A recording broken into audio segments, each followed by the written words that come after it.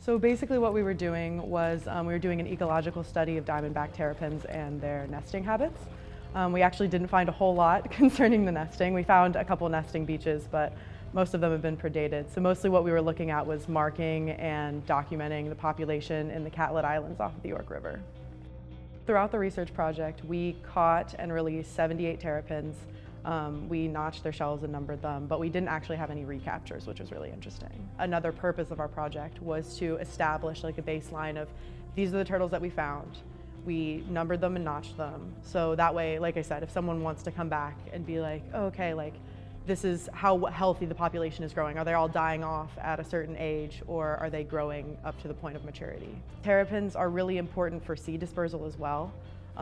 Within the bay and within the river, specifically upriver, which is where they live.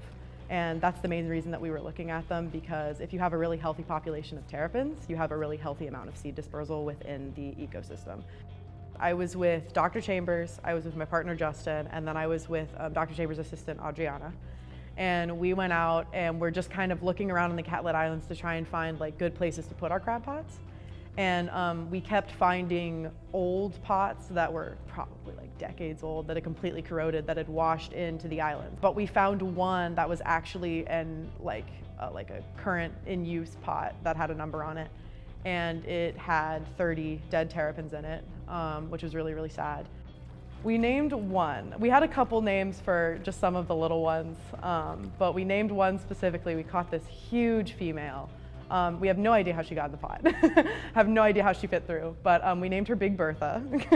And that happened at the very beginning of the project, and then we never saw her again, sadly.